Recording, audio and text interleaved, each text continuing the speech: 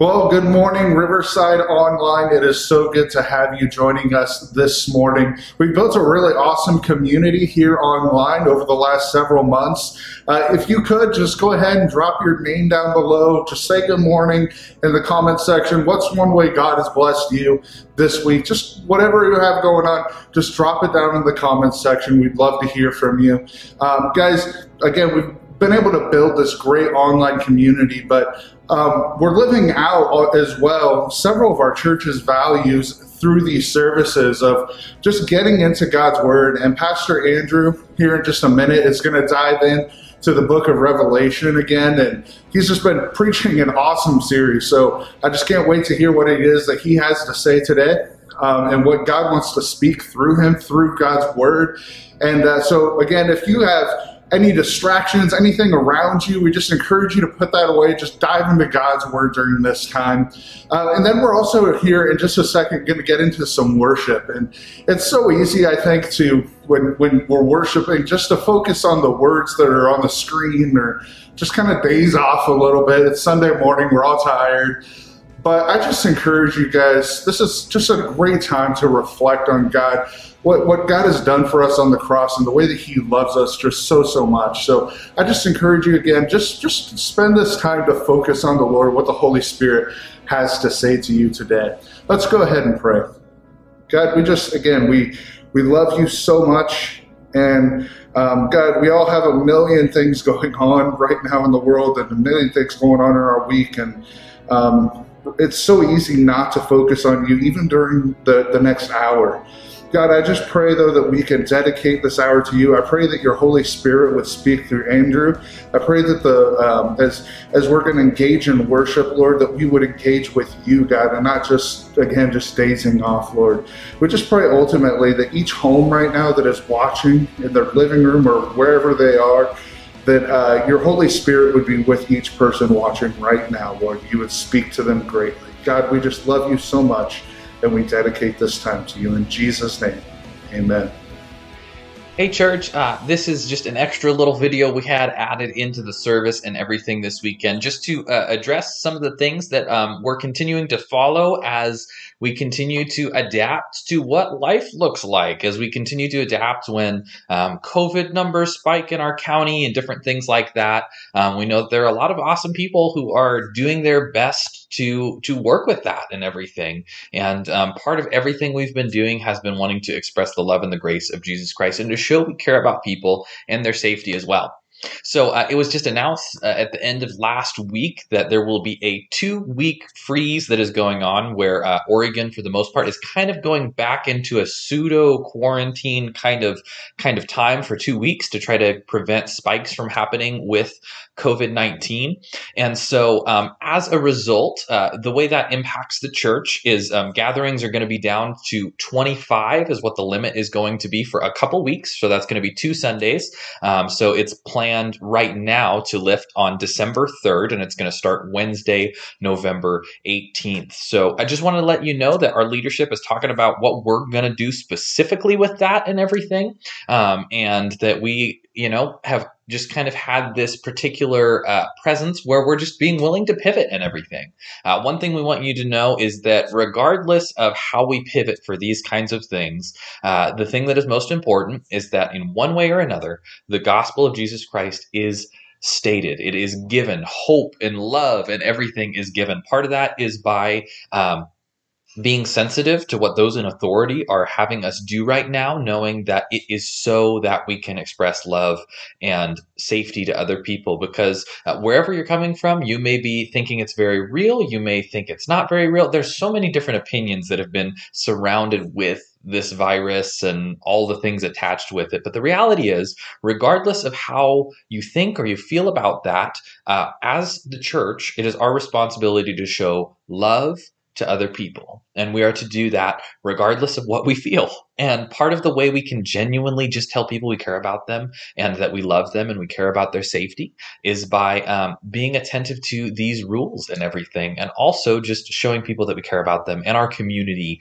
in that way. So I just want to update you that that's what the next couple weeks are looking like. And so we are going to kind of talk to our leadership and we'll have some updates for you about what we're going to do with that in the week to come.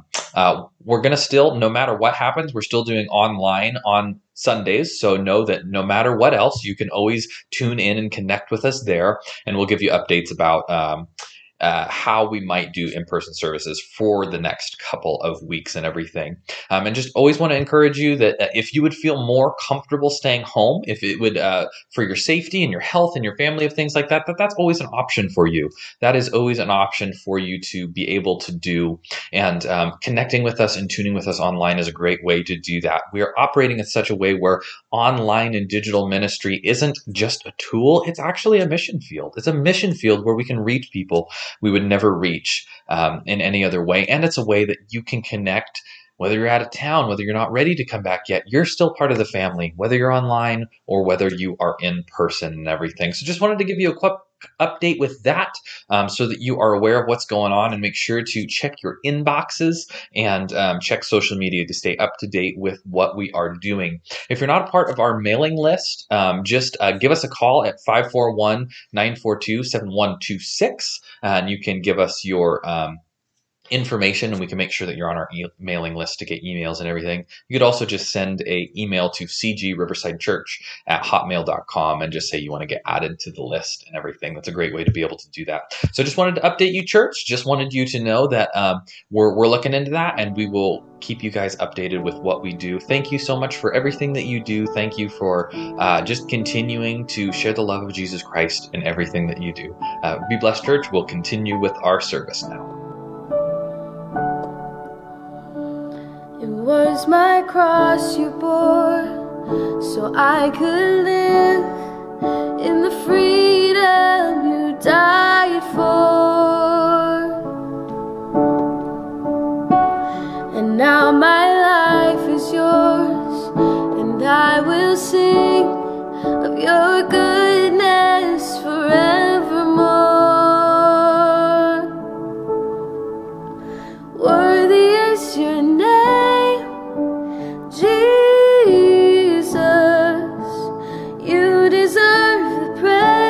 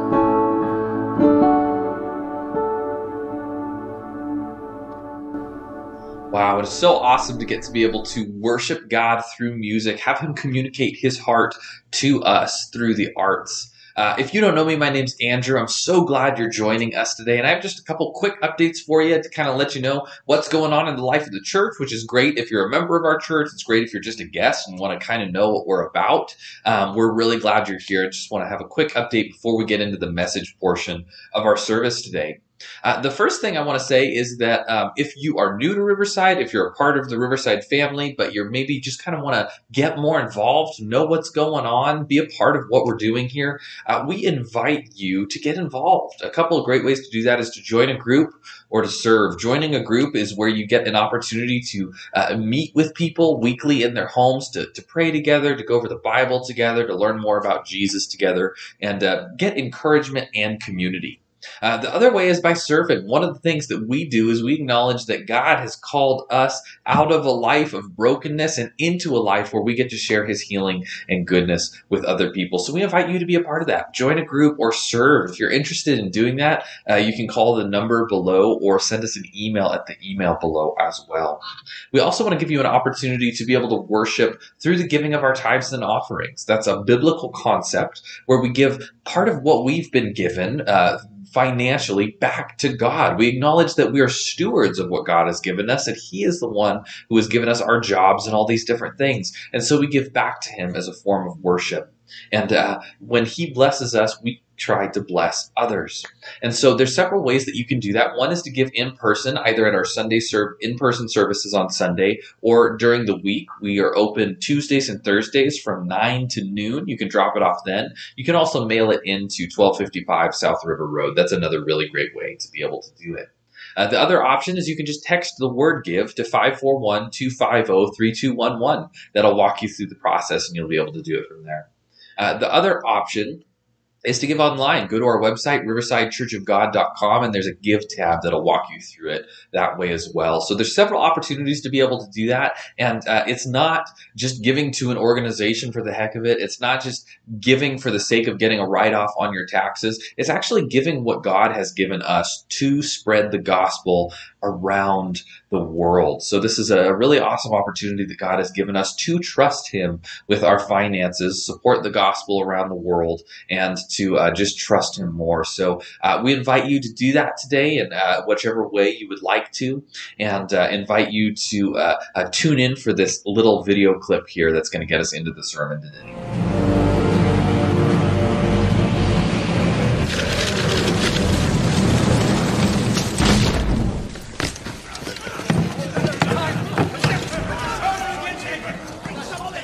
The fortress is taken. It is over. You said this fortress would never fall while your men defend it. They still defend it. They have died defending it. What can men do against such reckless hate?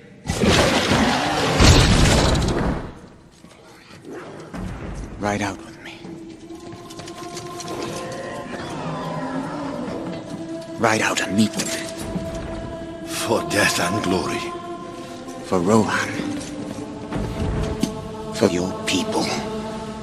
The sun is rising.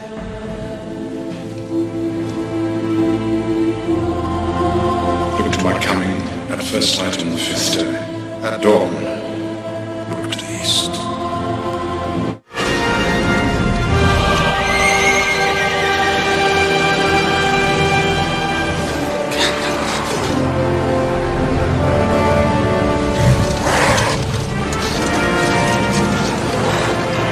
Theoden King stands alone.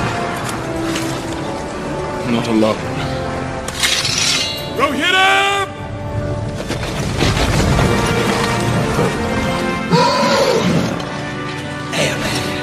For the king!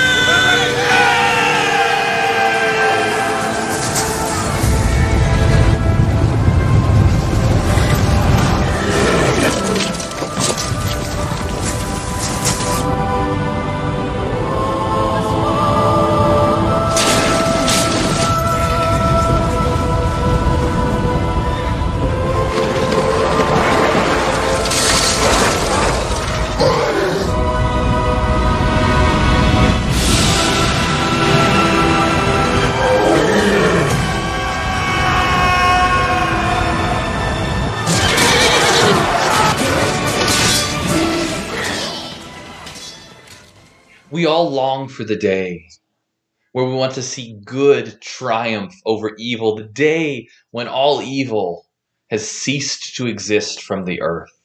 In fact, this very storyline of the battle between good and evil and the hope for good's ultimate victory has been a story that mankind has told since the very beginning of history.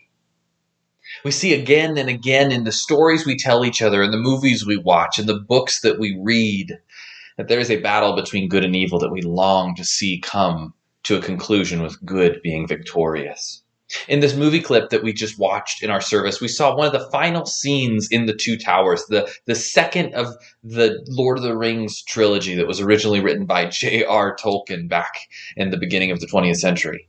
And what Tolkien does in his writing is so beautiful because Tolkien was a Christian.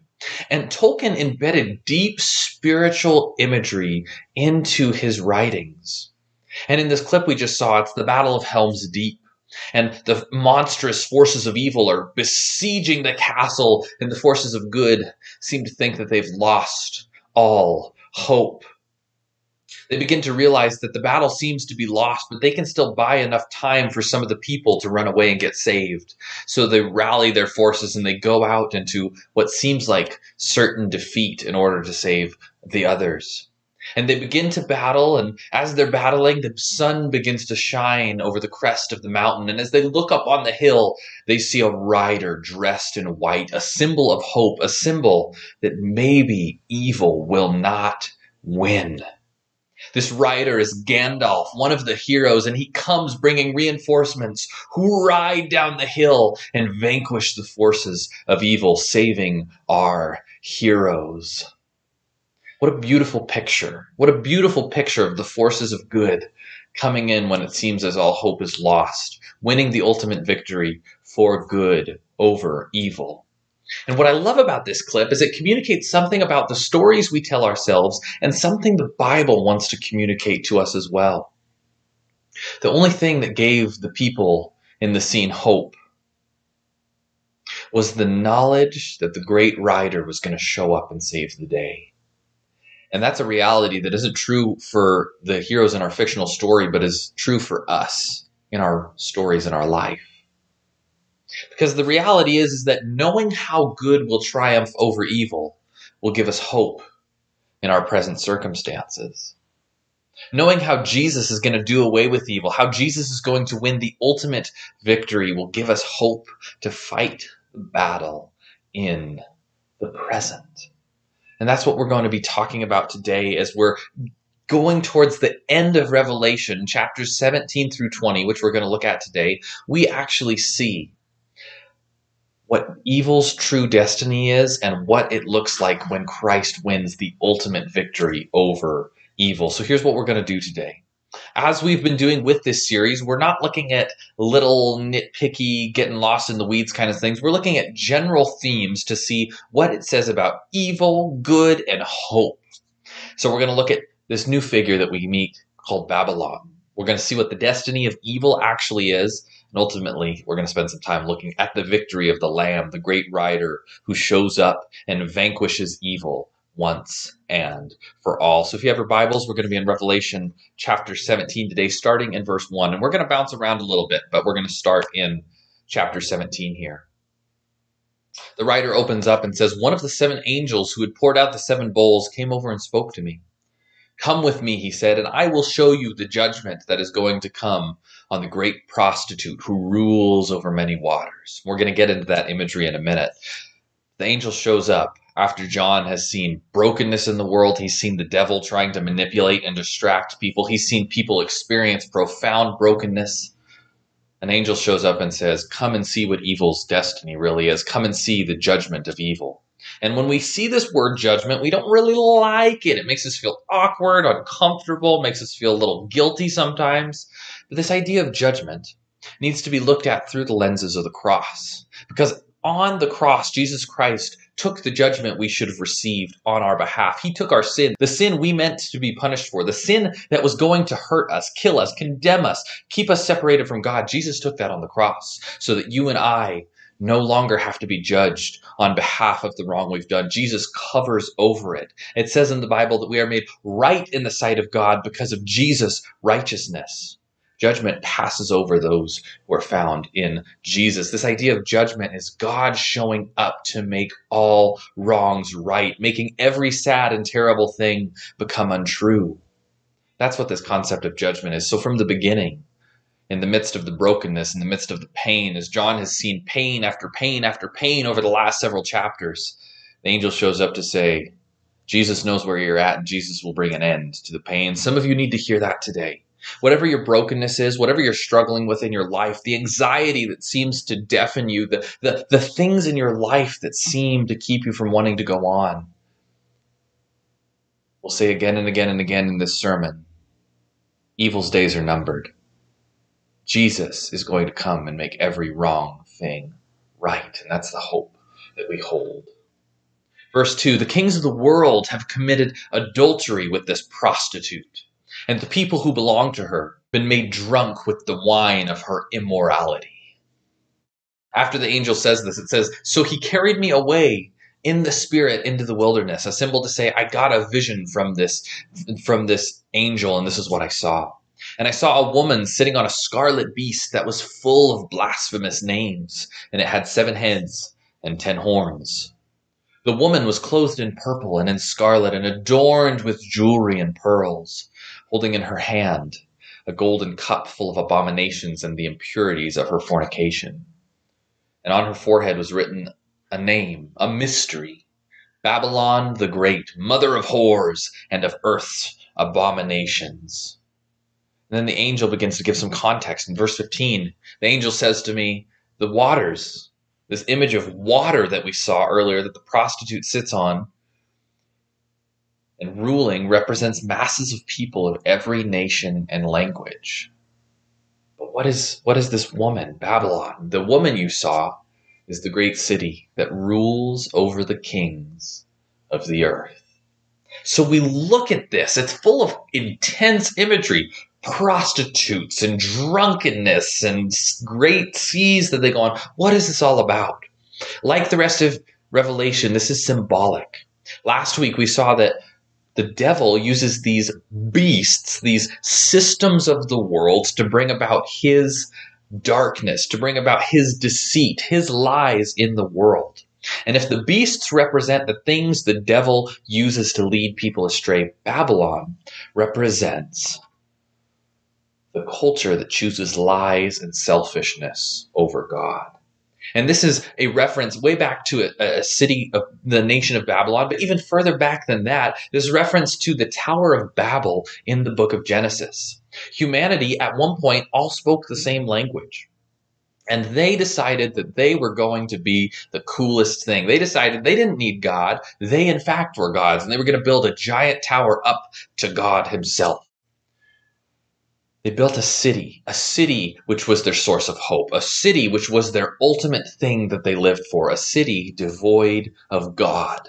And so the symbol of Babylon is a symbol that represents what individuals, families, cities, cultures, nations tend to do. When we take God out of the equation, when we decide that we're going to choose our own ways, we're going to define what is our ultimate on our own rather than let God define it, we slip into selfishness and lies, and it begins to erode who we are. In fact, this is the original lie that humanity was fed. In the garden, God created a world of flourishing, and the serpent shows up and says, is God's ways really the best way? Does God really have your best interest at heart? Does God really care? I think you would do a better job of defining what is good and right for your life.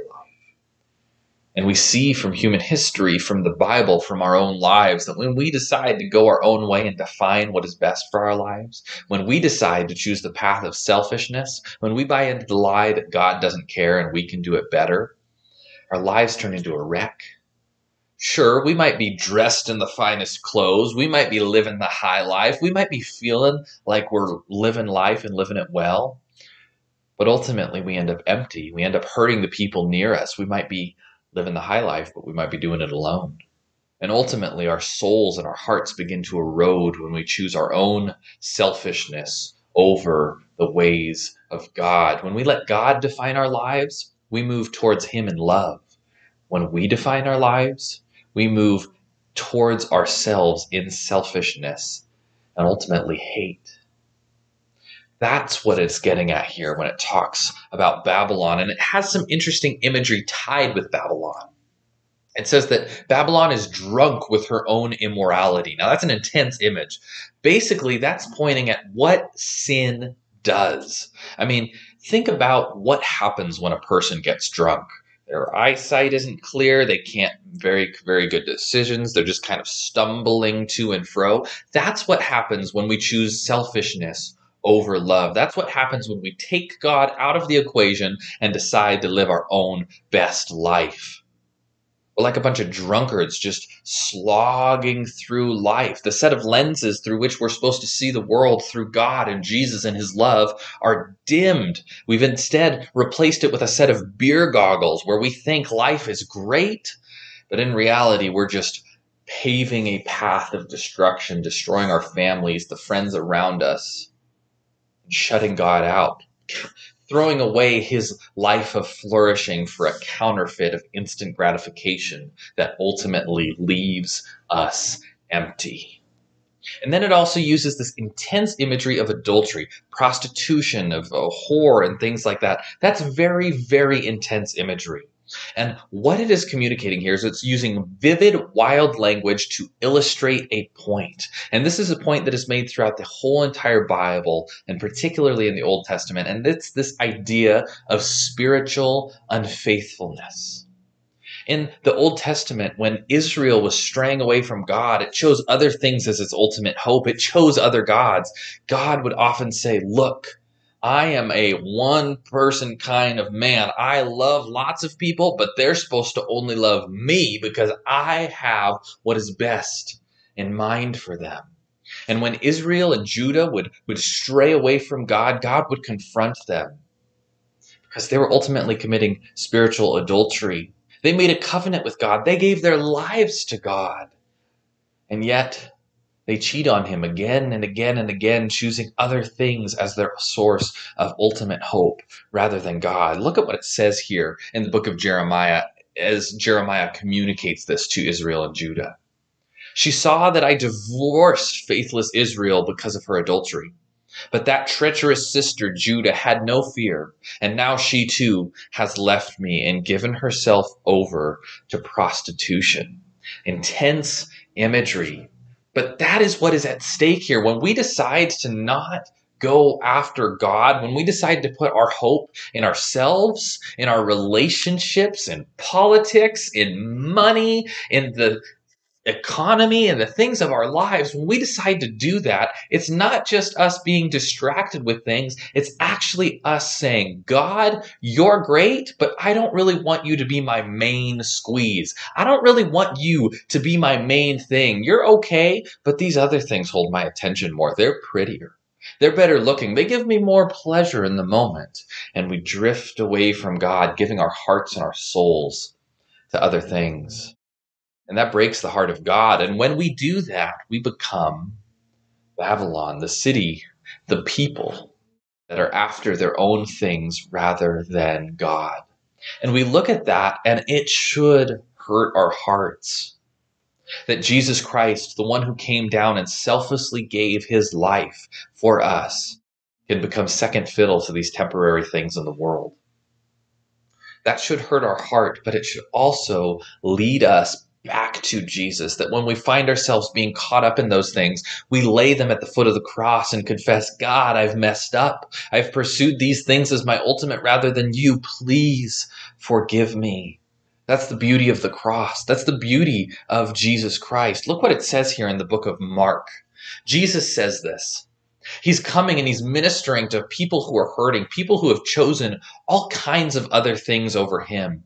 And He's ministering to them. And the uppity religious leaders get very upset by this. And they start griping at Jesus. How dare you hang out with the prostitutes? How dare you hang out with the tax collectors? And Jesus tells them this. Healthy people don't need a doctor. Sick people do. I have come to call not those who think they are righteous, but those who know they are sinners. Jesus Christ knows that we're prone to wander. There's a beautiful song that says that. Prone to wander, Lord, I feel it. I'm prone to lead the God I love.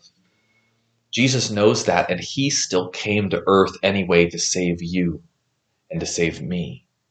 How beautiful is that, that even though again and again and again we have run off with other things as our ultimate hope, Jesus still comes to earth to save us. This is illustrated at another part in the Bible, this story of a man named Hosea. Hosea was a prophet, and God decided to illustrate this grand idea of how he continuously saves these unfaithful people through a man named Hosea. He asked Hosea, Hosea, I want you to go and marry a prostitute. And so Hosea did. He went and he married a prostitute named Gomer. And this woman, Gomer, she was around him for a little while. She had a very sullied history, a very rough life up to that point, made bad decisions, but Hosea still married her. And Gomer eventually went back to her old life. She left Hosea and went to live her old life, prostituting herself, spending night after night with man after man, leaving Hosea brokenhearted.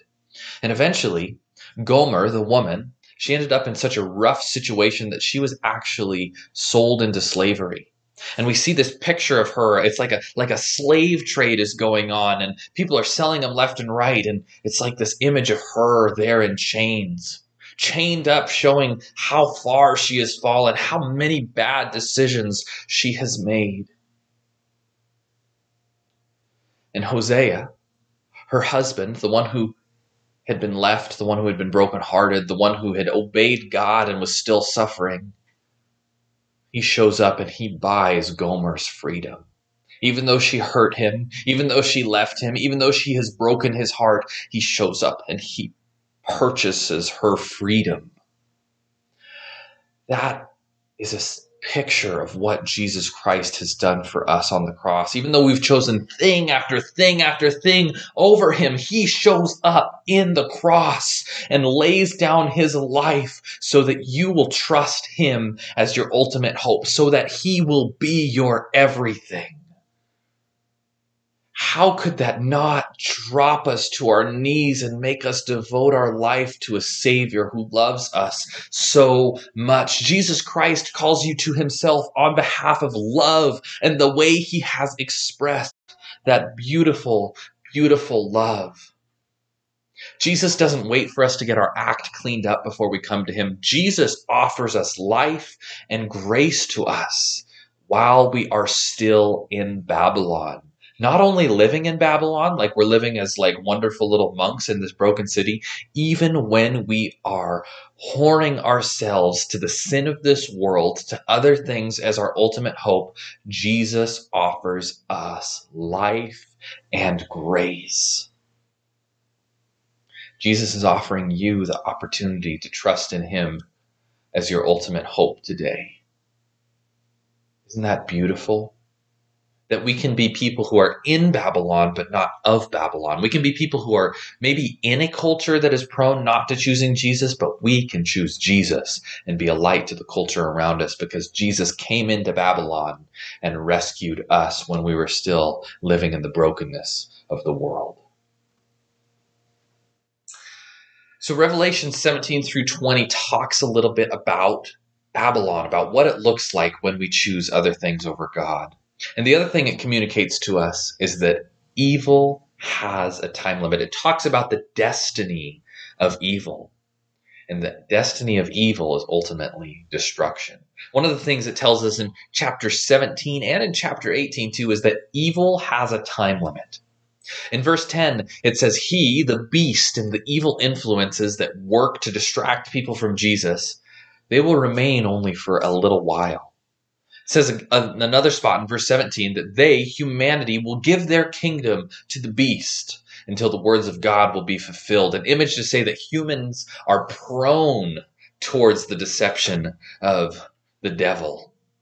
But it's only until the words of God are fulfilled. And then in chapter 18, 3 different times it says, fallen is Babylon. Babylon will fall in 1 hour. Not a literal hour, but an hour to say that evil's time is limited, that evil will only exist for a certain amount of time. And it says in verse 14 that the reason for this is because Jesus Christ will ultimately overcome it. Together, they, the forces of evil, will go to war against the Lamb, because the forces of evil, Babylon, the beast, Satan, they represent everything that is anti-God. And they will eventually go to war against the Lamb, but the Lamb will defeat them, because he is Lord above all lords and King above all kings, and his called and chosen and faithful ones will be with him. He calls us out of Babylon and to participate in the victory of the Lamb, because evil's time is limited. That's why the devil wants to distract people. That's why the devil tries to draw people away from Jesus, because evil's time is limited, and he knows it. Not only that, but this chapter 17 also tells us what evil eventually does to itself. Let's look at that. It's really interesting imagery here in Revelation 17, verse 16. The scarlet beast with the 10 horns, the forces of the world the devil uses to distract people in Babylon, will eventually hate the prostitute. Evil will eventually turn in on itself, because that's what evil does. Love gives, evil and hate is inward focus. And eventually that inward focus turns in and destroys itself. It says the beast will strip her naked, eat her flesh, and burn her remains with fire. For God has put a plan into their minds, a plan that will carry out his purposes. They will agree to give their authority to the scarlet beast, and so the words of God will be fulfilled. Evil's days are numbered, and its destiny is destruction. Evil is designed in such a way that it takes and it takes and it takes until it destroys itself. God created a world that is meant to be self-giving rather than self-taking. And God will ultimately use evil to destroy itself. Such an interesting concept. Evil's time is limited, and evil will eventually destroy itself, because that's what evil tends to do. We see this again and again and again in the way evil works itself into our lives. One of the things that evil does is it works its way into our lives and makes us our own worst enemy, so that the devil can joyously see us turn on ourselves and make a wreck out of our life. I mean, think about what happens if we struggle with greed. We take money and money and money and money, and our money ends up being our downfall. Some of the people who are in the greatest amount of debt are the people who make the most amounts of money. If we let lust rule our lives, we will go after relationship after relationship after relationship until we just become hollow shells of who we want to be, never trusting another human being to love us. If we let anger control us, ultimately that leads us into lives of violence where we have no friends, sometimes can even end up with some jail time and things like that. Evil turns in on itself. And eventually evil will continue to destroy itself until Jesus finally wipes evil away with a final brushstroke. We need to remember that Jesus calls us to be in Babylon, but not of Babylon. That Jesus wants us to be a part of what he's doing, not what the evil influenced culture is doing. And he also wants us to know that it's tough some days, that evil can be overwhelming some days, that we don't always know what to do with it on some days, but evil's days are numbered. Keep holding on. Keep holding on and participating in the way of the Lamb, which is love and sacrifice, so that we don't make messes of our lives. And then, as we move into chapter 19, we get this beautiful opportunity to see what the victory of the Lamb looks like. We're going to start in verse number 1 today. After John sees this image of evil turning in on itself, of what Babylon looks like, that evil's time is limited, he says, after this, I heard what sounded like a vast crowd in heaven shouting, "Praise the Lord! Salvation or rescue and glory and power belong to our God, the one who has called us into his victorious family." And then we skip to verse 11. And it says, "Then I saw heaven opened, and a white horse was standing there." We get images of this beautiful picture like we saw at the beginning in the clip. It's a rider who was named Faithful and True, the one who is faithful when we are not, the one who is true when we buy lies, the one who judges fairly and wages a righteous war. Jesus is the only one worthy of judging the world because he gave up his life. We aren't right to judge because we've defined right and wrong on our own. Jesus is righteous to judge because he gave up his very life and defeated the one thing none of us ever could, death itself. His eyes were like flames of fire, and on his head he had many crowns.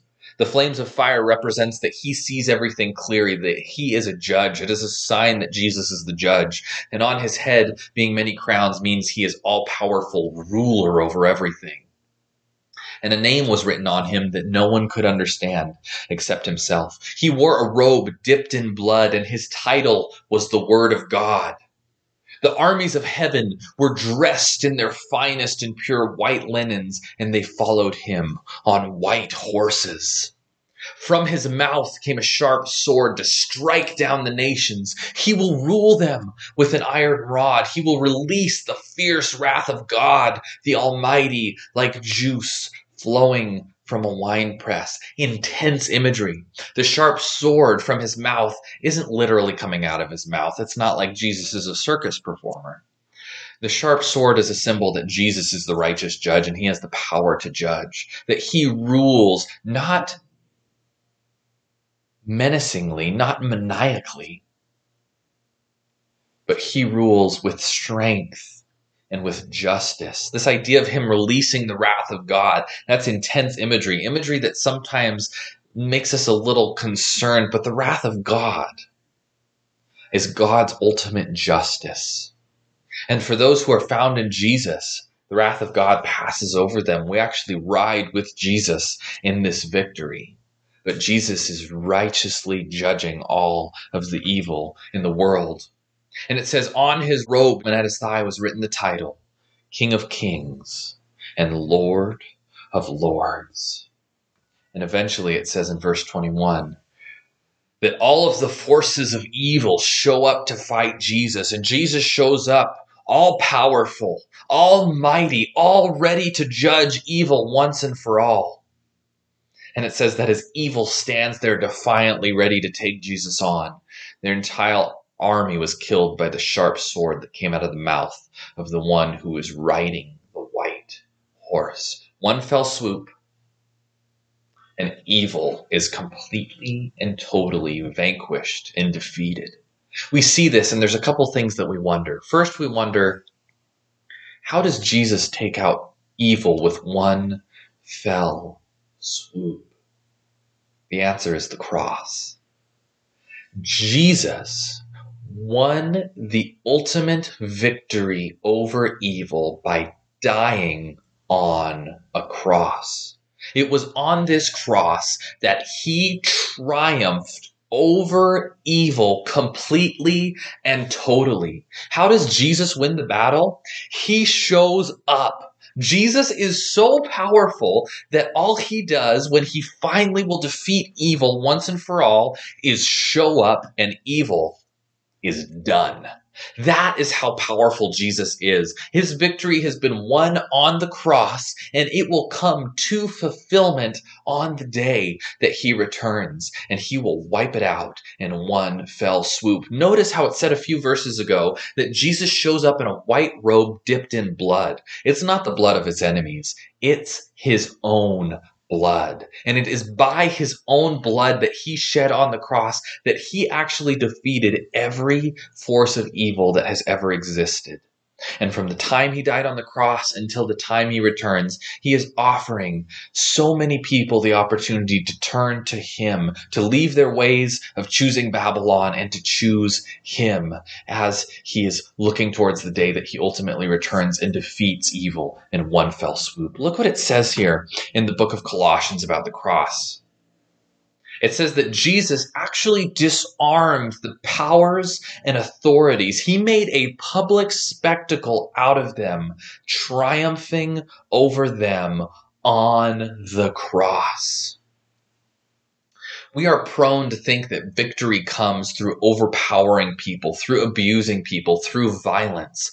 But Jesus Christ turns all of the forces of the world and of the spiritual realm on their head by saying, true power was actually gained by dying. True power was actually gained by laying myself down. True power was in love that is self-sacrificing, not power and abuse. And the victory of the Lamb over evil began in the cross, and it will come into a completion when Jesus shows up. He's so powerful that all he has to do is show up, and the forces of evil are destroyed instantly. Knowing that we serve such a powerful Savior, a Savior who is already working out his resurrection goodness, his cross power in our lives in the present, and he will bring it to completion at the time that he shows up, should give us hope. And it should give us hope that he invites us into that through that very same cross. So how does that impact our lives today? What does that do with our lives today?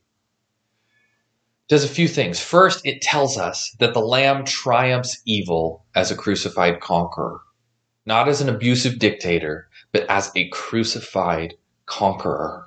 And that should impact us in a few ways. First, it should tell us that we need to bring our brokenness to Jesus. Jesus saves the people who have chosen the ways of Babylon. He wants us to come to him and redefine our lives based on him. Maybe you're here today and you have never said yes to Jesus as your Savior and Lord. Here's what I want to tell you.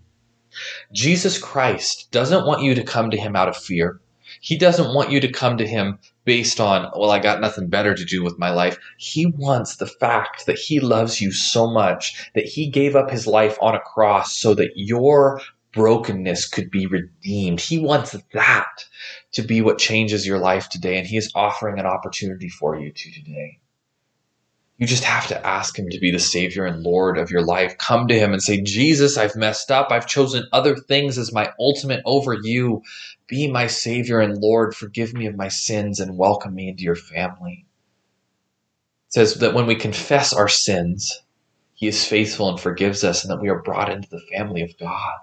Maybe that's you today. Maybe today you need to finally leave Babylon behind and choose Jesus so that you can become a minister of light in Babylon, in it, but not of it.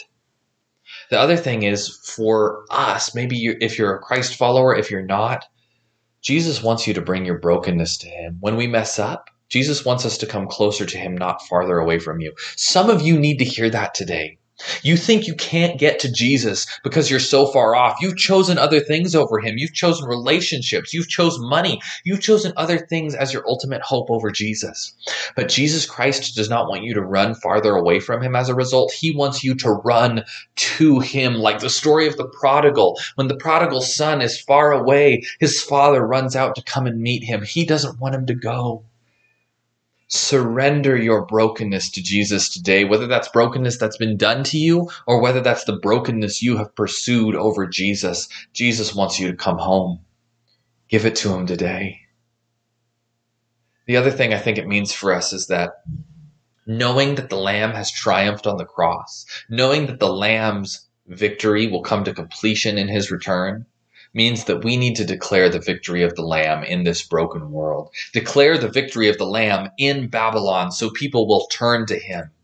And it needs to happen through our words. Do we talk like the Lamb has won in the cross? Do we talk like the ultimate victory is going to be the Lamb's? It needs to happen in our actions. Do we live like the Lamb has won? Do our lives reflect the realities of Christ? Do our lives reflect the way that God has defined how we should live, self-sacrificing love? And does it happen in our thoughts too? When we're alone, what do we think about the most? Do we think about Jesus? Do we think about the King and King of Lords who has saved us?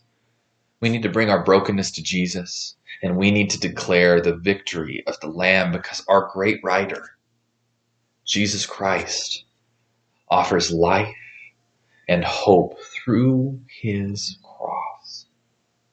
which unites us with him. It's our duty to trust in his work, to live our lives in the present in light of what God has done in the cross and what he eventually will do on that final day when he vanquishes evil forever. Evil's days are numbered, but the crucified conqueror reigns forever. Father God, we come before you today. And God, we know that many, many times we've chosen our own ways over yours. We've chosen the ways of this world over yours, God, and we ask that you would forgive us for that. Father God, help us to realize that you want us to bring our brokenness before you, not run away from you today. God, I pray for any here who maybe this is their first time they're deciding to choose you as Savior and Lord. Just pray a simple prayer. It could be as simple as, Jesus, be my Savior and Lord. Please forgive me for my sins. I want to know you. I want to give you my life, and I want to be a part of your family. It's a simple prayer, but when we mean it with our heart and everything that we are, it does an extraordinary work and transforms our lives, and we are brought into the kingdom of Jesus. We are safe and secure with him, no matter what happens in this world. Father God, we give you that today. Father God, we also ask that in everything that we do, our actions, our thoughts, and our words, that we declare your victory, the victory that has happened on the cross and the ultimate victory that is to come when you show up and defeat evil once and for all. Father, we give you everything that we are today. Transform us so that we can be in Babylon, but not of Babylon. We can be a source of light in your redemption in this broken world. We love you and we thank you, and it's in your holy and precious name that we pray today. Amen. I want to thank you for joining us today, and I pray that the hope of what Christ has accomplished on the cross and what he will accomplish when he returns transforms your life. Next week, we're going to be finishing up our series, and we're going to look at what the perfect reality looks like after evil has been defeated. Jesus defeating evil isn't the end of the story. He calls us to live a life of perfection and flourishing with him. And that future hope is going to really, really impact your life. So make sure to join us next week as we get into that. It's going to be really beautiful, and it's going to be an awesome time where we see what beautiful, good things God has in store for all of us. Be blessed, church, and we'll connect with you soon.